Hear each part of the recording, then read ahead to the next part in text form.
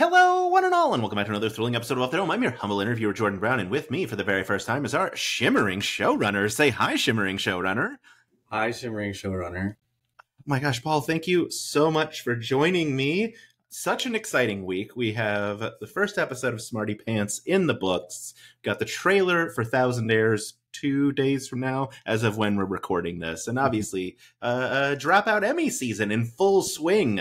Oh my God, things went out to the voters today, or at some point. Someone posted on Reddit that they had Dropout Emmy stuff in their inbox.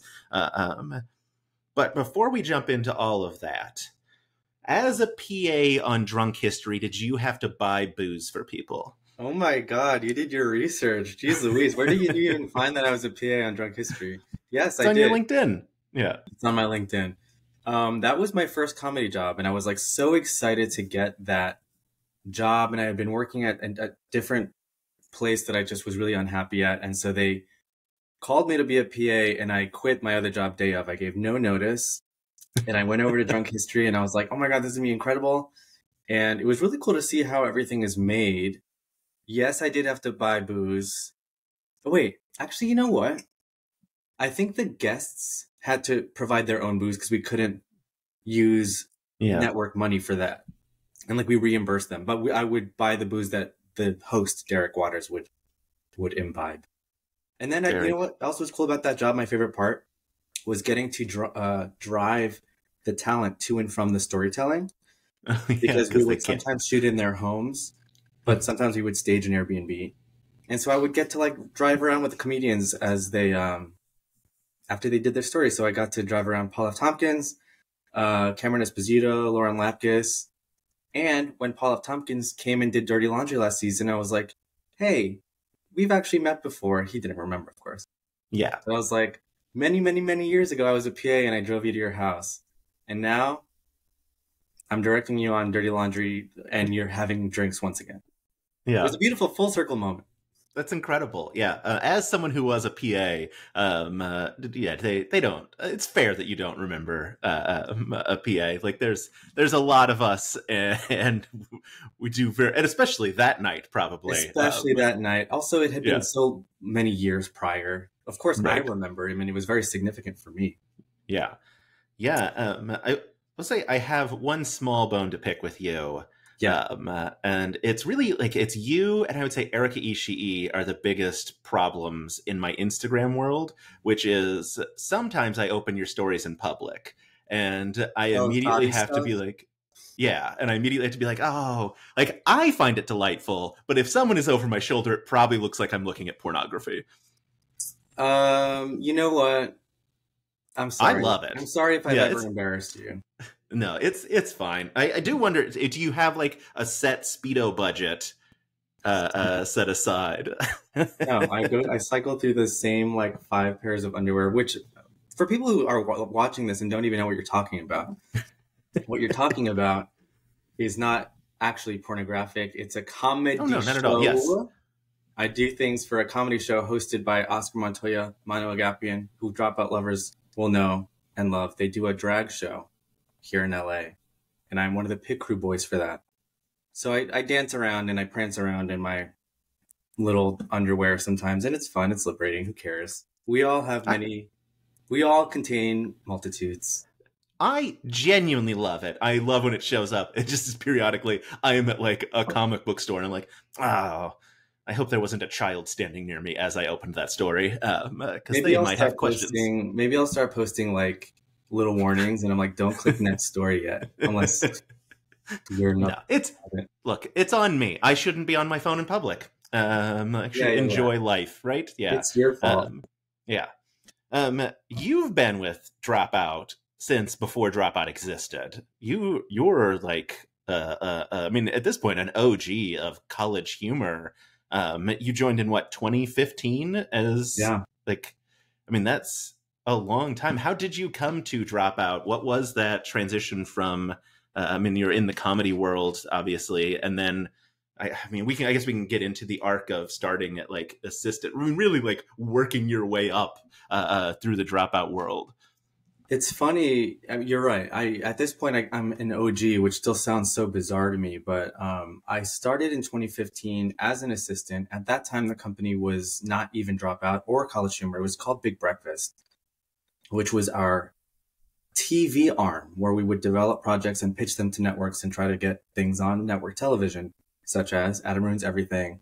We had another series on MTV. Like that was kind of what this branch of the company did. And I got that job because of a producer that I had become friends with on Drunk History. So it was as simple as that.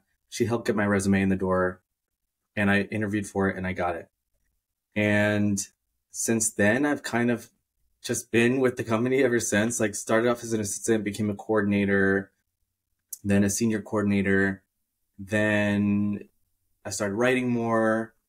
And then when we became Dropout, I became more involved and more hands-on, and I had more creative control over certain things. And it was really like post-COVID, because then the layoffs happened and I was affected by that. So it was like a year of not really working full-time for the company.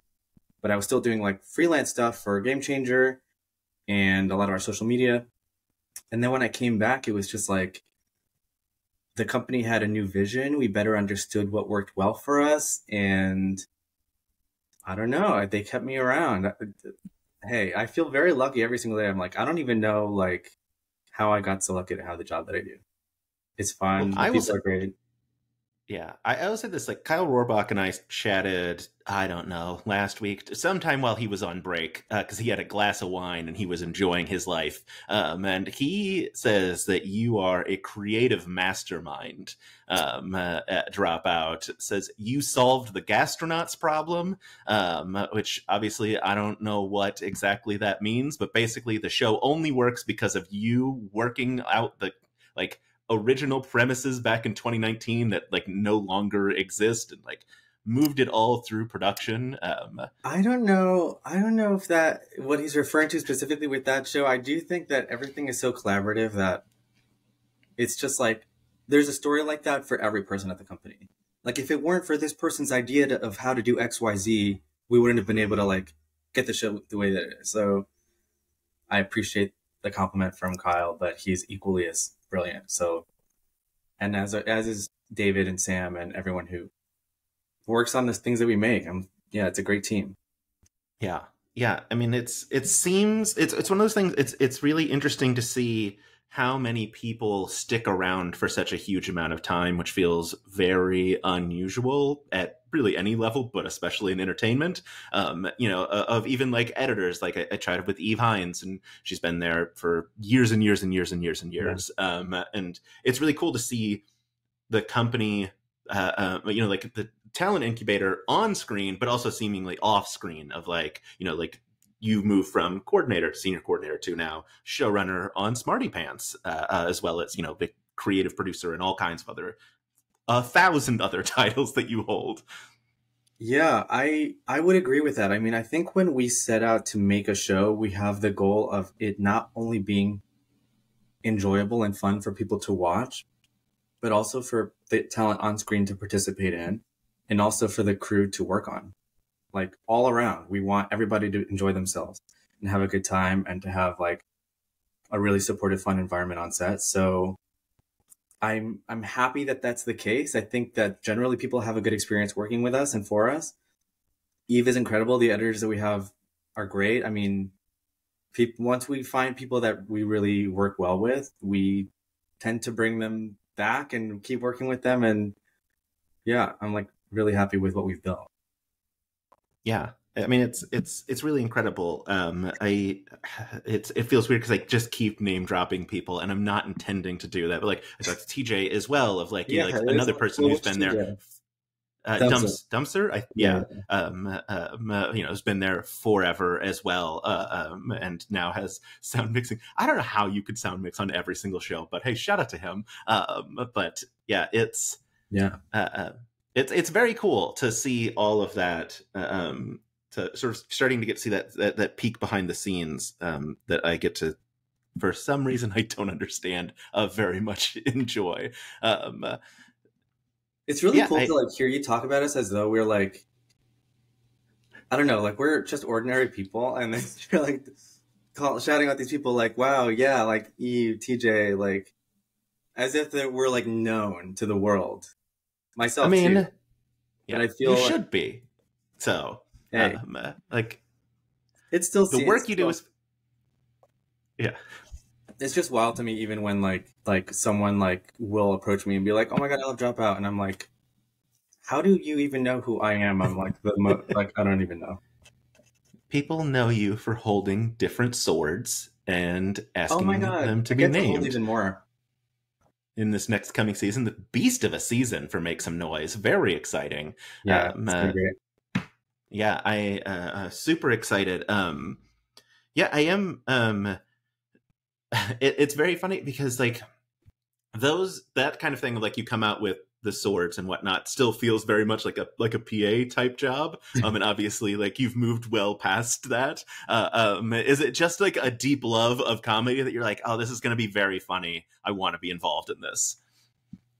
For sure. So I perform as well. Like I do improv at UCB and Second City, or I used to at Second City at least. And so whenever I get to do anything on camera, it's just fun for me. I enjoy doing it. And the opportunities are a little fewer now that I'm like more involved in higher level decisions of the show, because it's not like I could ever be on Game Changer because I work on it and it so hinges on players being surprised by stuff. So, and same with other shows. Like I just wouldn't be a good fit for like Make Some Noise, for instance. So like as a contestant. So when little things appear, like little cameo spots, and somebody needs to do it, I'm like, hey, I'll happily do it. I'll happily like get on stage and hand something to Sam. And he calls me on the show. I think he's like my assistant, Paul. And like, obviously I'm not his real assistant, but it's just fun to like play that part. Yeah. It's not too different from what I do for that Drag Race. I'm just a stagehand. Yeah, it's also cool that you are getting now more on-screen stuff. Obviously, Dirty Laundry and Smartypants. Do you have a presentation coming this year, or are you just a society member? So, good question. Every society member gives a presentation. So everyone in the audience gives a presentation at some point during the season. And I do have one as well. Wonderful. I'm very much looking forward to it. Madly in love with that first episode. Good. I'm glad you said that. Just like as someone who has never been part of like the PowerPoint party vibe. I still like instantly just like fell in love.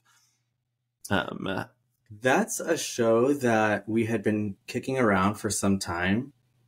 And I'm so happy we finally were able to do it. Originally, it was going to lean a lot more into the PowerPoint party vibe. People in a living room, red Solo cups, snacks, like in somebody's den, just giving presentations. And then it sort of evolved into the cool, like, society feel. And we were going to lean a little bit harder into, like, secret society. And these are the people that kind of control the world from behind the curtain, and, like, there's not quite that level of lore in it anymore. It's just a light touch. But I love what we did with it. I love the set. Caitlin Williams designed it. The library was so beautiful. It was the first time that we had a set that was like a 4-wall kind of situation. Yeah, and then we had everybody kind of like dress up a little more nicely, and everybody came really excited to present and a little nervous. It was like really different from anything else we had done. Because normally we invite players to just come on and like be themselves and not have anything prepared. And this time they had to prepare quite a bit. Yeah. So as showrunner, how involved in you are like comedians' presentations, or is it a surprise sort of what they're bringing to the table to you as well? It wasn't a surprise to me. So I collected pitches from them, but actually in some cases they would like give me an idea and I would initially, instantly think it was great. I didn't want to be too controlling over the topics. Other times they would present me with like a couple of ideas saying, hey, which one sounds better to you? And I would help guide them. But I knew all of them coming in. And I also had oversight on the presentations themselves, like the slideshows, because the comedians would kind of write out a little script of what they had in mind for each slide, but then a graphic designer was the person who would actually like go and make it. So we had an amazing team of graphic designers who worked on all of these, and we would have to like look at them again and again and again to make sure there were no typos, to make sure that we cleared all the many images that were in each one. We had so many conversations with legal regarding where we could pull images from, what was licensable, how many seconds of a clip of a movie are we allowed to show. Like there were a lot of technical things we needed to get right. And so there weren't really as many surprises for me as I was watching. But everyone else had never seen anyone else's topic. And so they came in fully like blind. Are you bad? You're cutting out a little bit for me. Oh no. Well, thankfully, I think for which Riverside, is fine, like, because obviously with Riverside, it's recording from both ends. So like, it'll be fine in the edit. Yeah, just fix it in post. So if there's ever a long pause after you finish saying something, it's because you've frozen a little bit for me. That's the only reason why. That's what I suspected. I'm not really sure what could be behind that. Look, it happens a lot. I record on Riverside a lot, and just periodically it's like, we're going to freeze a lot today. So it's a mystery to me. Oh boy, this was a bad one. Okay, great. Oh no. All good. Yeah. I like watching that first episode. I did like notice in the credits the huge amount of credits that had to go to like pictures of where all of the images came from. And I thought, when I saw it, I was like, oh boy, that seems like a real nightmare to have to clear all of that.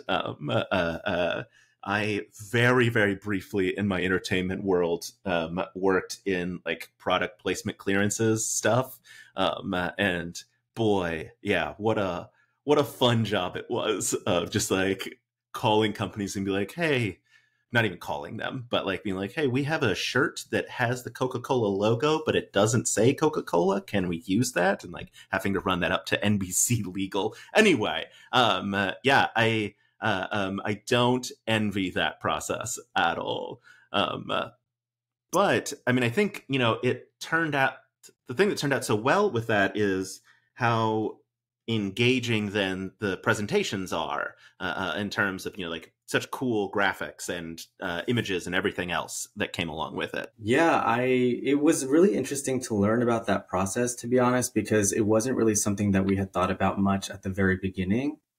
And a lot of people chose topics dealing with popular culture or, history. And we obviously need visuals for all those things. And that led to a lot of questions about where can we source photos from and what is it that we can say about them? Can we, critique them? Do the comedians have to kind of tiptoe around certain things? And thankfully, legal was pretty much on the side of, hey, if something is in the name of commentary or critique, then you are allowed to talk about them, mention them, depict them. And then we just had to like buy certain images. I mean, it was a whole thing, but I'm really happy with how all the presentations came out. In some cases, it was like, oh, well, I wish we could use this photo, but we can't because it's copyrighted. So we have to use this one instead. But that's all just like legal, boring stuff. The outcome, I think, came out great. Yeah. Yeah. I mean, look, the first episode was obviously incredible. The trailer was incredible. I've seen, like, as someone just deep in the Dropout community everywhere, people so excited about the show. Just, like everyone instantly just like clicked with it. It seems really, really fun. I will say, I think also I'm assuming that you shot these in like big batches because obviously like we saw some different folks in the gallery during the different presentations. Is it a matter of just like pulling out presentations that you think vibe well together and sort of editing them into an episode? How is that process going for you? Yeah, pretty much. It was something that we really had to think hard about. I think at the very beginning, we were thinking that we were going to pull presentations from across the different days and group them together, just depending on exactly what you said, whether they worked well together, where there was a good balance of newer faces with familiar faces and that kind of thing. And then that led to something really tough, which was the audience would be so inconsistent. The group that you see in the opening shot would be different from the group that you see at the end. It wouldn't quite make sense to like cut to different audience shots of people who are not even there later in the episode. So we decided to keep presentations from within the same group. Easy. And so then it just became a matter of, just balancing out who from each group goes well together, who thematically we wanted presentations to kind of be different from each other within any certain episode. We didn't want that were like too much overlap or anything like that. And then we alternated the different days. So the way the release order will be, it'll be like an episode from group 1, 2, 3, 1, 2, 3, 1, 2, 3. Very cool. That's super interesting because obviously, like, you could see like people had moved around. Like, obviously, Grant was in a different spot. Very important for Demi's presentation. Just delightful. So I had said about the first 3, I thought Traps was like the most like interesting. Demi's was the funniest, and Vic's was the most informative, and it made all of them like instantly. There was none that I was like, oh, this didn't like it. All of them I was like, they're all different and great ways. So like it really, I think, really did like the first episode really lended itself to that idea of like these 3 pair really well together. God, Demi's was so funny. I can't get over how funny his was. The cool thing about his in particular was I think his schedule had just really been slammed, and he initially had pitched something else entirely. And as we came closer to like production, he was like, I'm so sorry, I don't have enough time to do the presentation. Like, I might just have to back out. And we were like, literally, please, what can we do to make this easier for you? Like, we want to keep you in the show. We think you're incredible. We really, really want to have you on. And he was like, well, I have this alternate idea, which I wouldn't have to like research or prep as much because it's already part of my stand-up. Like, I've already done this before at certain other shows.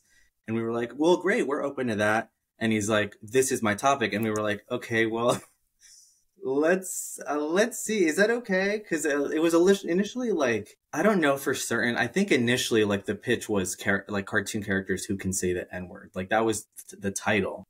And we were like, that can be a joke in the show, but maybe like make it a little more broad to like, who knows? We don't want to like put people, that's a little maybe too far. And then, like you said, it was so funny. The fact that he chose Grant as his kind of target was, I think he just was like, who in this group can I make my white guy for the presentation? And then obviously Grant is the funniest choice, and he was sitting right there. That wasn't even on purpose. I think he would have approached Grant no matter where he was sitting. Yeah. Just a huge shout out to, well, first of all, shout out to the editors for that hard cut to make it seem like Grant really said it. And also a shout out to Grant for, I think, like the next day he posted on Instagram that if Demi hadn't kept cutting him off, he would have made some really great points, just really leaning into it. So good. Are there any presentations that you're really excited about people coming up that people are going to you think are really going to click with folks? Yes, there are many. Episode 2 features. And you can just tell me.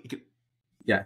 I was say, like, you just want to say like the names of the people. You don't have to give away any of the presentations. Obviously, we know like Jess Ross is doing Wrestling is Drag, and we've seen a few others that I'm really excited about that one from the trailer. But yeah.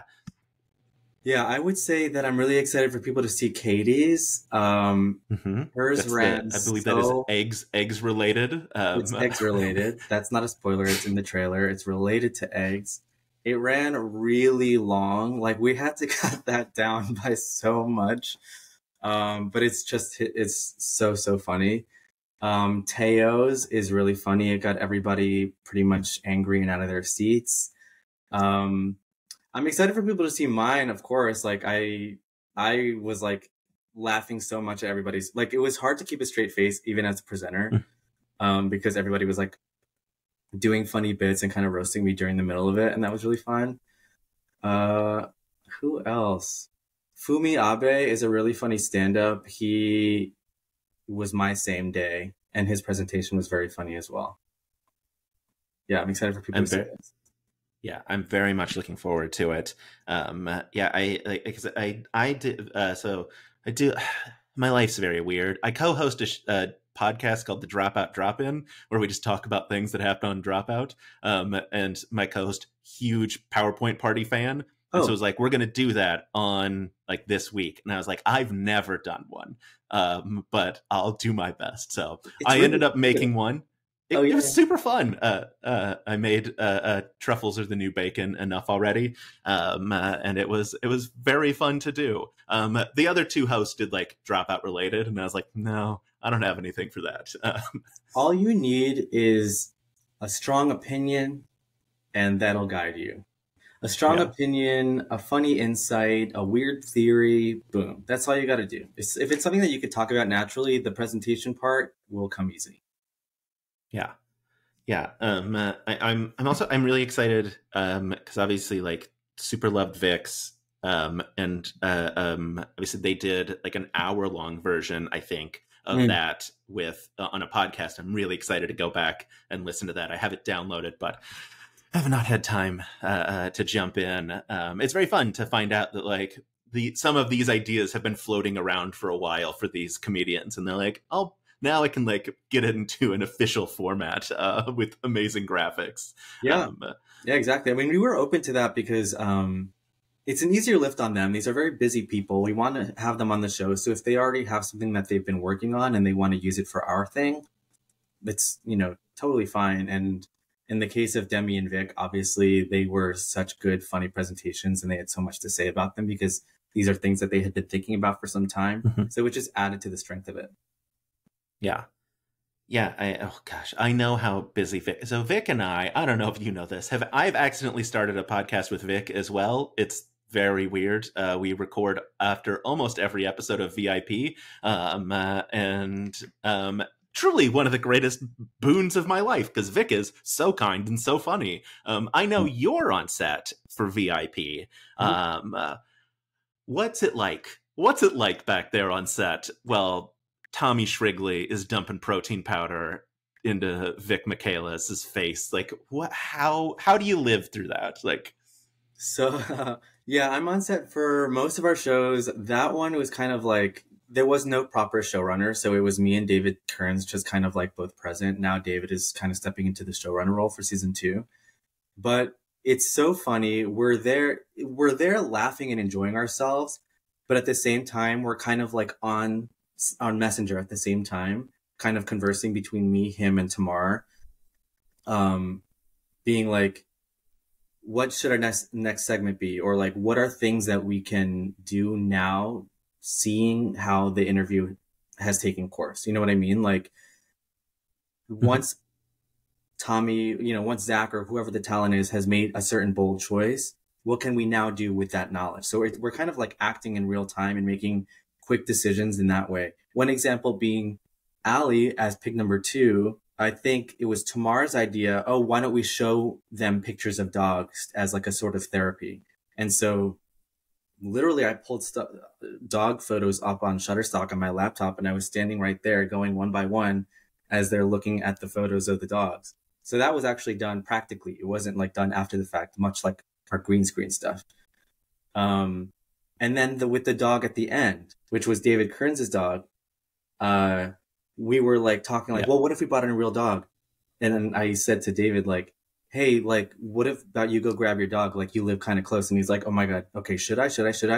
And so he like sped off, drove out, got his dog, came back in time for the end to surprise Allie with it. And so we're kind of like working. Our brains are going at full speed during the interviews, trying to give the interview shape. Because of course it's improv, but you want highs and lows, you want an arc. You can't just feel like random conversation. And so it's fun, but it's still like work. We're like in work mode. yeah. I know. I know, like Vic and I have talked about, like they'll call for something and then they've been like, it just like magically appears, just like they bring in a thing. And we talked about that a while ago. My guess is they were thinking about the dog as one of those things of just like, hey, a dog's on set now, which is wild. Yeah, I don't remember That's if because we pause and stuff like in between. I don't remember if Vic knew that a dog was on the way. I'm forgetting, or whether that was a surprise to them. But Vic yeah, does have an awareness more or less of what the props were in the back. We had like miscellaneous all-purpose props that could apply to anyone, and some that were kind of custom chosen or designed for particular characters that we anticipated might, because we don't actually know what the talent is going to pick as their character. But based on their look, on their vibe, we just had certain things ready. And so, yeah, Vic would be like, oh, we have a book for you to take a look at. And then our PA, Corey, would like grab it and come through the door as though it had been like planned ahead of time, but it was on the spot. yeah, yeah. I know. Well, I should say I know. Obviously, like the Nana book was males, incredible. Yeah, it was like a makeup palette or something. It wasn't even a book. Yeah, yeah, and I will say, having talked to Tamar and about that episode, that it seems like that one in particular, though, you all just got to like hang out and watch because Vic and Lisa just like crushed it so hard. You're like, we don't have to pause to tell them like, here's the next arc. They've just got it. Yeah, yeah. That one I think is the one that had the fewest quote unquote segments. It was just kind of like a one shot mono scene. We might have given a graphic treatment for like the story time one, like reading from the book. I'm not sure. But yeah, that was the one that we had to stop and start the least because they just ran with that insane character choice at the top and they just did it. Yeah, yeah. Absolute magic. I mean, every episode, I'm so excited to see that show as well. Of just like how much fun it is. Obviously, that one was. I mean, in development of that, obviously you had something to go off of. Hello, my name is. But was is that another one where you're like a long time of like, oh, we really want to bring back Hello, my name is. How does it work? Who do we get in the host chair? How did that come about? Yeah, so that show, you're right. It is inspired by Hello, My Name Is. And then we were going to bring it back. I want to say like in early Dropout days, we were figuring out how to do it. I think it was going to be called like American Person or something, or American Mosaic, something like that. Like, and the idea was going to be meeting ordinary people and learning their stories, not too different from the version of it that exists now.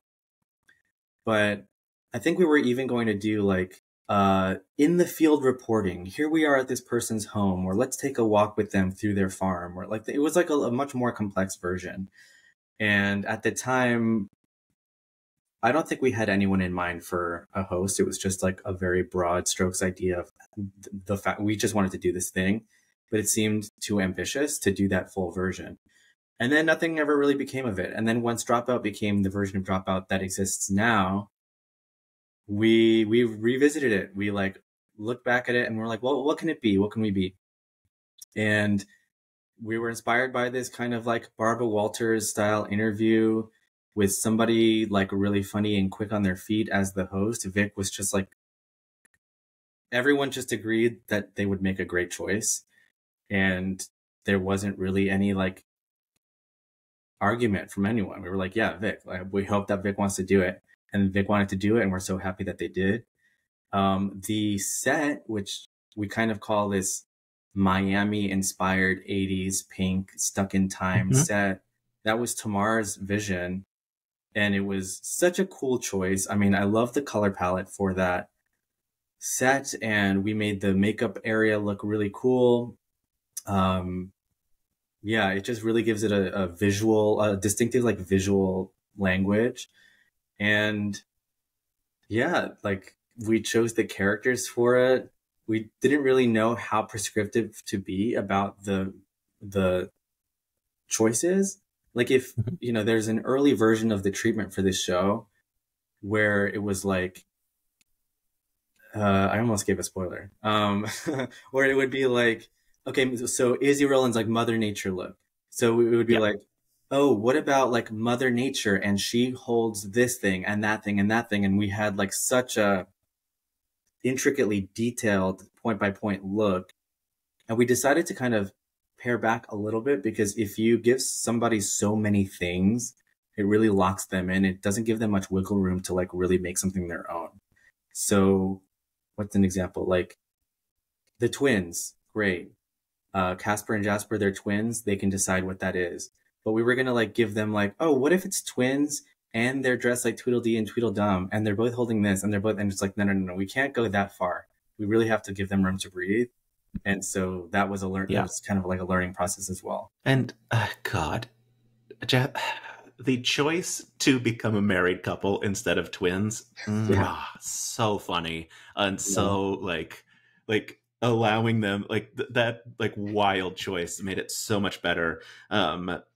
Yeah, I mean, I know you all are now in like season 2 prep, which is very exciting. It's very cool. Kyle and I talked about it. He said seasons 2 and 3, and my eyes like lit up like a Christmas tree. And he's like, "Look, we haven't greenlit season 3." Just saying, like, it's good to be optimistic. Because and I was like, yeah, I mean, the show is obviously like it really like caught on something special. Paula Abdul follows it on Instagram. Like, it's a special show.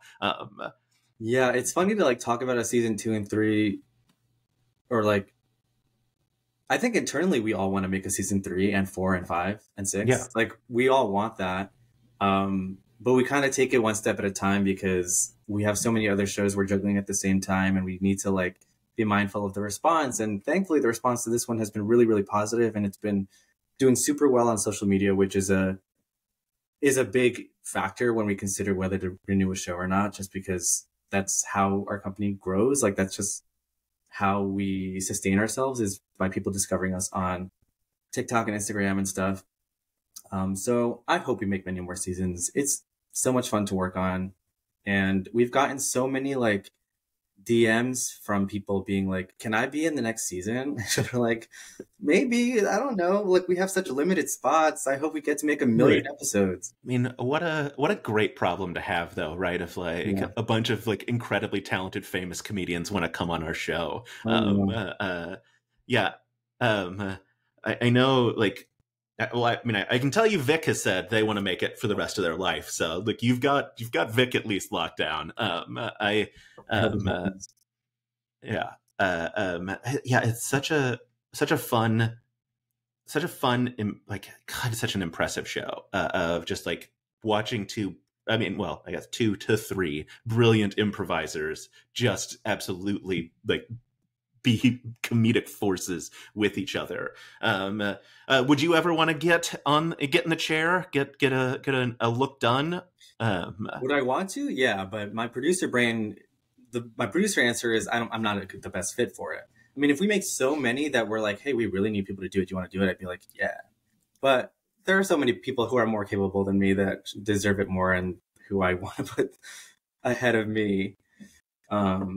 Also, by the way, shout out to Alex Perron, who is our head makeup artist and leads the makeup department, because we learned on set, like as we were shooting the show, that she had been nominated for an Emmy for her work on, I want to say, The Mandalorian. It is The Mandalorian, yes. So that was like really cool. We're like, oh my God. And we all got to like clap and applaud her. Yeah. Yeah. I chatted with Alex last week as well. Cool. Look, I think I've talked to more people at Dropout than anyone else in the world at this point. Probably. I think you're number 30 in terms of Dropout employees that I have talked to. Alex, I mean, just like, so brilliant. I love also, like I talked to Alex about like that transition of Josh Rubin moment of him knowing every single thing that like she was doing in terms of makeup, and then being like, can we lie to them? And like that process of like, what if we try to fool them into what we're doing? I'm curious how that's going to work in season 2, especially if anyone comes back, of like, they'll know we're trying to lie to them. Yeah, that's true. But you know what? It doesn't really, I think it'll still be successful, because any person who steps onto the Game Changer set knows that they're about to be tricked or misled in some way, but knowing that doesn't actually really give them any information. Yeah. So Yeah, and I mean, even with Josh, handing him that puppet at the last minute changed everything about that character for the better. My God, the ability to jump between Dr. Milk and Kelp, just like Kep, thank you. silent L. Like I mind blown at how fast he was able to just like pop back and forth. Yeah, he's truly a wizard. I don't think any of us even realized he was so good at puppeteering. We assumed he would be good at it, but not to the level that he was. Like, it was really seamless. Yeah. Do you have any like dream board guests you want to get on? Vic says Barbara Walters. As a guest. Yeah. Who would I want to get on? First person I thought of was Kristen Wiig, just because she, for a long time, was like my comedy idol. So I'll say her. Yeah. Yeah. No. I mean, and look, Wayne it Brady doesn't too. seem. Yeah. He was like, God, I have like memories from middle school of being like, oh my gosh, this is one of the most talented people I've ever seen. And so having him come on, make some noise was like crazy. It was like having truly not only have him on Make Some Noise, but saying two groups have gotten filmed improv done correctly. Whose Line and you. Did you just want to like walk into the ocean at that point and be like, we did it, we're done? No, I remember hearing that and I was so flattered. He said that as soon as he walked in. Like, he walked in and he said hi to Sam, and it was like one of the first things out of his mouth, and we were all like, oh my gosh, we were in such awe. But I was also like, oh, I wish I had had my BTS camera out. Like, I wish I could have recorded that. So yeah, that was truly very gratifying, and I hope he had a good time doing it. It seemed that he did, and maybe he'll want to come back and do more stuff with us. Yeah. It was it was such a delightful, every bit of that was delightful. God, I think about him and Ross doing the Beastie Boys so much, so good. I guess that means, are you shooting a lot of the behind the scenes then that we're getting in those like week after? Yeah. I basically, so on the Game Changer set, I am shooting all the BTS. So I go around with my little camera. Kevin Stiller shows me how to use it because I don't actually know anything about cameras. So he's like, just press this, this, and this. So I'm like, okay, great. So I'm going around like getting footage. And then I'm also the one interviewing people for the sit down interviews for that. So whenever you see me talking on there, it's me talking to an empty chair. Actually, no, that's not true. Sometimes a PA will sit there to help me just with eyeline. But I'm just pretending as though somebody's asking me questions because nobody actually is. It's very weird. It's a weird feeling, but I don't know how else to really do it. And it's cool. It's a really cool process. My editor for those his name is Wendell Smith. He's great. I'm so happy with how they've been coming out and seeing people excited to like learn more about the process behind some of these episodes. Yeah. I mean, that has to feel good. That I think like people's biggest complaint about Dropout is the behind the scenes stuff is too short. People are like, I want a 40-minute episode of how Deja Vu works. Like, longer than the original. You know what's funny is like sometimes I'm very present on like the Reddit and the Discord. Like, I'm not always actively talking, but I like browse it, you know, because I like to see what people are saying. And so if I see that certain questions come up or people are confused about a certain thing, then I'll kind of be kicking myself because I'll be like, oh wait, I didn't really get to talk about that during the BTS, and now I wish I had because I want that thing to be known or like that explanation to be more clear. So I think for future seasons, I'll probably make them a little bit longer. I mean, if people really respond well to them. I mean, I have made career's not exactly where I'm at on this yet, but I have made a weird space on the internet where I'm giving people like the deepest dives imaginable, like of like, let's talk about Dropout for an hour. It's very technical stuff with like the people who do it. So there's definitely an audience that wants as much as possible. Like there was a Reddit post like this week, I think, where someone was like, hey, do they have director's commentaries? Because I would join Dropout if they have like full director's commentaries for the episodes.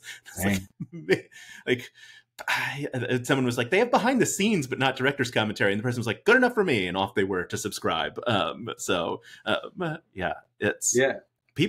people love it. Good. I'm People glad want to people know. like it. I think Yeah. I guess if there are things that are still pending where people watch the behind the scenes and they're like, well, I still don't understand this part or that part or how they did this or that, then I could just come on and talk to you. And then that's like the I supplementary yes, yeah. behind the scenes to the behind the scenes. Yeah. Yeah. Well, I guess then let's get into it. Was there a plan for if like Siobhan jumped in and stopped Sam from kicking Kevin's camera? No. You know what? Uh, If any of them had tried to stop the kicking, maybe Sam. So actually, I won't speak for Sam. Maybe he had anticipated that. Maybe he had already talked to Kevin, like, "Oh, drop it anyway" or something. I don't know. But as far as I know, no, there was no plan. yeah. I was trying to think of any other ones that I've seen, and none jump out to me of like a thing where Listen, someone's like, there are so many theories floating around about that episode, and I just want to say, some of the fans are like so observant about every little thing and think that those things have meaning, and oftentimes it breaks my heart. Oftentimes there's no meaning. "Look, Oftentimes it's just we thought this would be funny to do. yeah, I should apologize to you." Yeah. Because I am one of those instigating forces on the internet. I didn't mean. Look, it's Sam's fault. The season 5 poster broke all of our brains forever because now we're all looking for like where the Swifty in us comes out and we're like we're gonna find the hidden clues that will solve all of this. When I was talking to Kyle, I talked about like the hands thing that Sam does and how that spiraled, and he's like, "Look, I know about this because of your videos, so it's your fault." And I was like, "I didn't come up with a theory. I just maybe spread it too far." I can see why people would find it suspicious. Like it's something that he does. It's not really clear why he does it. The truth is that with the hands, it's Sam just kind of putting on like a little shtick as like an old time game show host. Maybe a little bit inspired by this, like, who am I? There was this character, you know, this evil magician. But I saw some people even being more like they broke it down even further, and they were like, well, if you track when he does it in each episode, it's a little bit later and you know, something like that. But the episode order isn't determined until after we shoot, so that's just random. That's really just random. Look, the fact that it did line up like that was pretty wild. That like it kept the hand thing kept getting later in the introductions. If I didn't know any better, yeah, I would probably be like, oh, this must mean something. I was super intense about that with like Beyonce's album drops. I was like, what does it mean? She posted this picture. It must mean something. 11:59. Like I was like tracking all these weird numbers like a conspiracy theorist. So I get it. I get it. Yeah. Look, it gets the best of us. I will say, when I talked to Kyle, he was like, I just don't want people to be upset. Like the finale's great, but I don't want people to be upset that like this storyline that people have imagined is going to like come to fruition. I think people will love the finale, and I love the finale, but it doesn't like tie into the theories that are floating around Deja Vu. Like our episodes are kind of like, they exist in their own worlds, basically. Right. Yeah, I know. So many people were like, I mean, screaming at me, but like everywhere of like, Jordan, he said Sam Dalton Reich, and I was like, yeah, it's his middle name. Like it's not like he didn't. He's not actually time. Yeah, he's not actually time traveling and like changing the like home videos.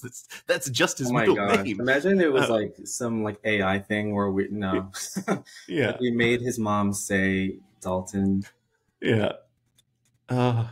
It's so much fun. I've tried to squash it now as best I can, and now everyone thinks I'm in on it, and that Sam has gotten to me, and I'm also trying to fool them.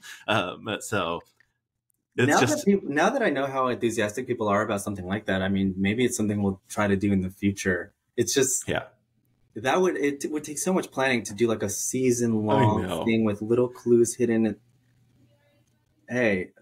And not closing the door on it, but and like remember, is it Breaking Bad or Better Call Saul, where like they came out and they're like, there's a hint, and people instantly were like, the first letters of all the episodes spell Gus Fring is back. Like they like found it so fast. Like that's the one issue of like, we've left small clues. If you tell anyone that, like it's solved, because the internet is insane.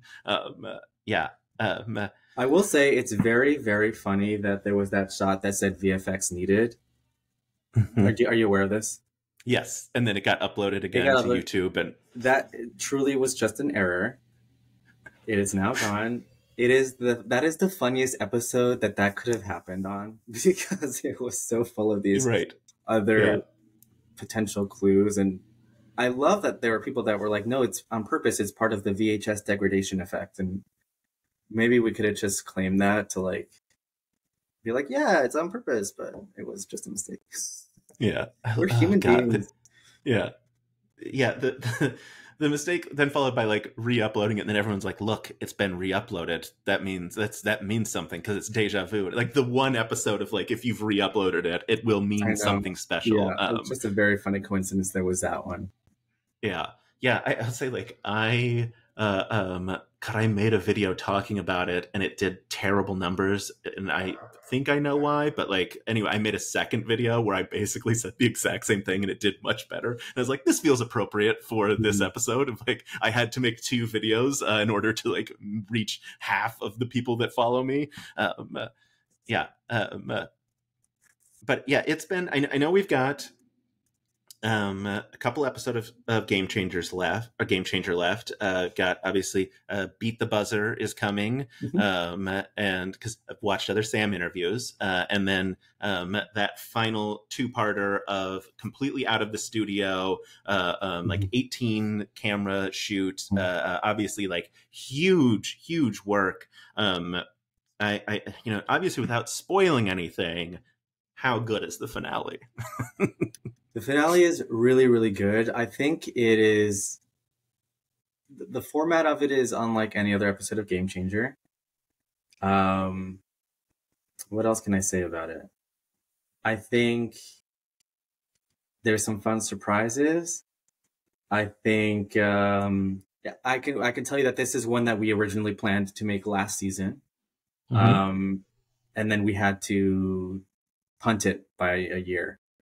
Yeah. And we were trying to figure out a way to do this on our set, and we couldn't. And so that's why we had to delay it. Yeah. And it was really cool. And we had to like literally drive somewhere far to like do this thing. Amazing. Yeah. I'm so excited for it. I also, oh gosh, when I talked to Sam, he told me, oh man, I don't remember which favorite there's, because one of the episodes from this season I think is your new favorite. Yeah, mine was Sam Says 3. Okay, that's what I thought. Yeah, boy, that was a special episode. Like, it's so chock full of funny moment after funny moment after funny moment. Like, I can't believe how much we were able to squeeze into one single episode. It was just so funny. All the running jokes between the cast, the like not cursing, and the wardrobe, and then the bus finale and everything. Like, I just loved it. I just loved that episode. You get to be, I mean, obviously like really hands-on. You're keeping track of, I mean, similar to Bingo, you have so much to keep track of in terms of like what's happening on set. Shout out to the real heroes of that episode, which were the PAs, which were helping me with scoring, because it's, you know, everyone's trying to observe any kind of rule break, and so each PA was responsible for one cast member to make sure like they counted the right number of swear words, and then they would run up to me and whisper in my ear like, Jacob cursed twice, and I would like, are you sure? Twice? Okay. And then I would tell Sam, you have to tell Jacob it's -2 points, because we needed to make sure that these things were all correct, because if in the edit we discovered, oh, we actually didn't curse twice, then the points would be all messed up. The winner wouldn't have been as fairly determined. Like, so we really needed to be like locked in. Yeah, fully understandable. I also will say, like, Vic doesn't remember meeting Henry the Pig. I talked to Vic before the behind the scenes came out, and they were like, yeah, I never got to see the pig. And then, like, obviously the behind the scenes came out. I'm like, hey, Vic, what's up? And they're like, I genuinely don't remember it at all. They were they were just on another plane. Yeah. I said something to Sam about it, and he was like, yeah, I mean, there's like moments where like I like basically black out on set and like it's gone. But like, I think that episode in particular, because it was so wild and so emotionally taxing, just like, truly so phenomenal. I had to go back and rewatch Escape the Green Room because I think Escape the Green Room is still my favorite. But because Sam Says 3 was so good, I had to go back and rewatch to be like, I don't know which one it is. I think it's still Escape the Green Room, but boy, Sam Says 3 is a close second. And understandably in the Emmy consideration. So Escape the Green Room was a huge lift. I mean, our editor, Sam Gear, really like brought it to the next level with all those inserts so that you could actually see all of the puzzles close up as they're happening. I think we like really wanted the viewer to be able to follow the action really well, and it wasn't initially very clear what was happening, what these puzzles were, what these clues were that they were supposed to find. We had to trim out a lot of dead air because a lot of it is just them scouring the room and not really doing anything or talking. So it was all in the edit. And yeah, that was super fun. Yeah. We're at the hour. I don't want to keep you, but we do have Thousand Airs trailer coming this week. This won't come out until well after that has aired, so don't worry about if you're like going to say something about the show. The show to me, based on the 2 seconds I've seen of it, feels like Smartypants, but with a budget of just like you gave people $1,000 and they get to go out and do something. Is that the general vibe of it? It's the general vibe. Yes. Okay. All right. It's not that they were able to go out and do something. I will speak more freely about this because by now people have seen the trailer when they're watching this. But the premise of it is that we get a group of 4 together. We have rotating hosts. So Jess Ross is a host of an episode, Ryan Creamer, Erica Ishii. It's a different host every time. And the cast has all been given a budget of $1,000 to prepare a special surprise for the rest of the group. So in studio, they do a variety of activities, and you will see some glimpses of them in the trailer. And it's really cool. I can't wait. That's so much fun. Obviously, like ton of stuff on the way. Kyle told me, I think 17 shows in some like form of development, which is so exciting and wild. Just hugest congrats to you of like everything that look, you're killing it over there. We love it. We have a show coming out this summer that we haven't even announced yet. And I'm so excited for people to see it. It's a total surprise. It's got a lot of great folks in it. Amazing. I can't wait. Oh, the scoop of the interview. A mystery show is coming with no other information. Yeah, I love that. Yeah, and obviously, like Dropout Presents is coming soon. Like, so many fun things. All right. If the folks out there want to follow you on social media, where can they find you? You can find me on IG at Paul. Wait, what is my handle? It's at PS Robalino. That's what it is. Yeah. S as in my middle name, Santiago. And then I'm still on Twitter. A lot of people have left, but I'm still on there, guys, because I like writing jokes and I don't like threads. So I'm still using it, but I don't call it X. I call it Twitter. Yeah. And that's just my name, at Paul Robalino. You can if you're watching the Dropout behind the scenes, my handle's on there. You can just search me. You'll find me. Yeah, you'll find it. Paul, thank you so much. This was amazing. We're gonna have to do this a million times. Every time people have behind the scenes questions, I'll just message you to be like, "Hey, gather up the questions." I got one for you. The weenus was the pointing an intentional reference to the video game Maze. I watched that video and I sent it to Sam, and we were both like, "I wish we had thought of this." So the very astute fan who came up with that theory, it blew my mind. You're brilliant. That's a total coincidence. Incredible. I thought it was amazing. Perfect. Yeah, I watched it and I was like, oh my God, I wish this was on purpose. Yeah, I've been tagged in that video so many times. I can't wait to be able to go back and report back now. So many people are like, Jordan, you have to find out. I'm like, I don't know how to find out. I'm not just going to DM Sam randomly to ask him this question. Amazing. Thank you, Paul, so much. Thank you, Jordan. Absolutely delightful. I don't know how to end interviews, so I'm just going to hit stop recording.